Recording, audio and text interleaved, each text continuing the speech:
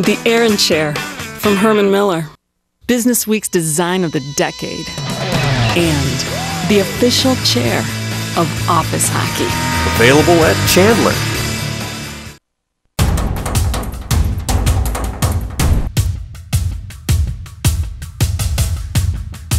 And first of all, Jhase, let's start with you. You're originally drafted into the Ontario Hockey League, if I'm not mistaken, by the Erie Otters, if I'm not mistaken. That's right. Yeah. And you were released by them and made your way to the Quebec Major Junior Hockey League, made your way over here to Moncton. I guess overall, I just wanted to get your thoughts on your time here in Moncton. And really, did you know much about the area when you first made your way out east? When I first came here, I didn't know nothing about the East Coast. Probably the first time I came out here, but the years in Moncton are probably my best years as a junior so far, and I just had a great time here. Love the city, love the fans, the team. We obviously had 2 really good winning seasons, so it was just awesome. And always look back on this time as good memories. Matt, let's over to you now. I mean, you were drafted by the Moncton Wildcats. Your rookie season ended up having to sit out the whole season with a bad knee, but then made your way back into the Wildcats lineup your second year and spent 3 great seasons here. Overall, what were your thoughts and impressions of playing in the Quebec Major Junior Hockey League for the Moncton Wildcats? It was amazing. I can't imagine playing anywhere else.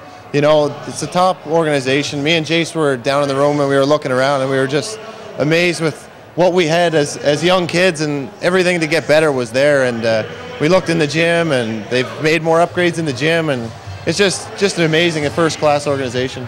Certainly having probably one of the best owners in the whole Canadian Hockey League with Mr. Robert Irving, looking after you guys like you were his own kids, really. Yeah, there was basically no question. If we needed something, he had it for us with any reason. And you always felt. You didn't feel like you were away from home when you were here with the billets and the organization just being so close. It was an easy transition as a young kid. And Matt talks about being away from home. I mean, he was from Prince Edward Island, really not that far of a jaunt to come over here to Moncton for his parents, but for yourself, your family back in Ontario.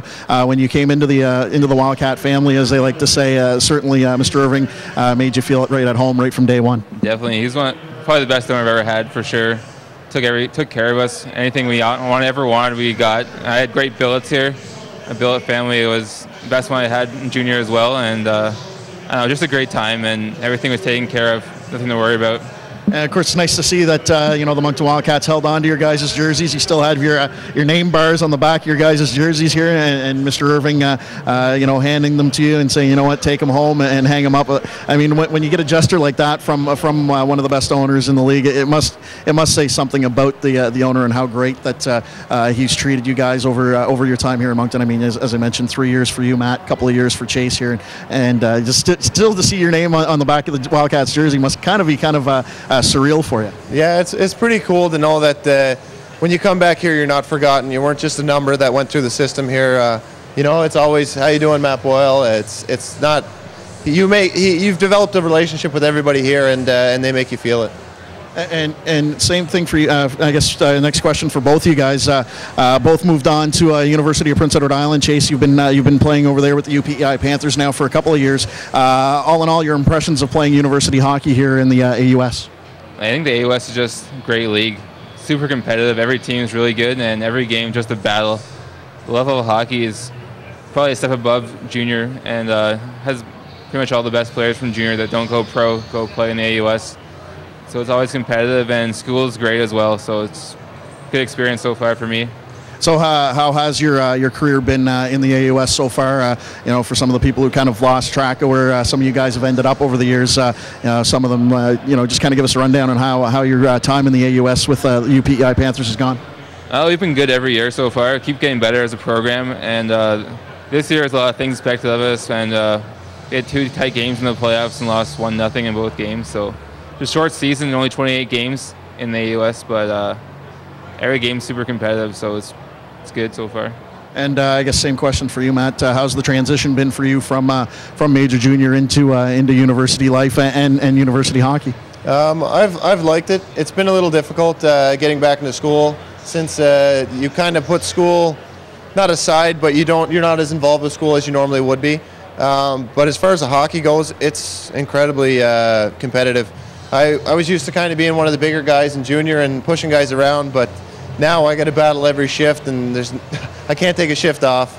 it's a pretty good experience. As a team, we had a great group of guys this year, very good leaders, and I just couldn't ask for anything more.